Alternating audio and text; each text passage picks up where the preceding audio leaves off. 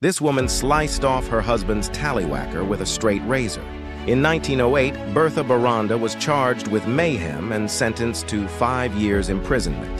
Her husband, having been separated from his manhood, claimed that they had not been quarreling when Bertha produced the sharp razor. He claims they were friendly and chatting, and her actions occurred completely without warning. After the incident, Frank was able to get help from the nearby fire station and was taken to the hospital.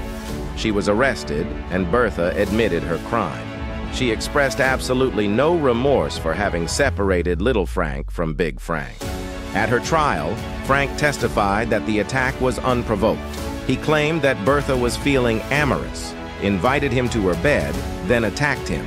Bertha insisted that her husband, Frank, had visited a place of prostitution. She claimed she became enraged at her husband, and the two had an argument because she thought he was going to leave her.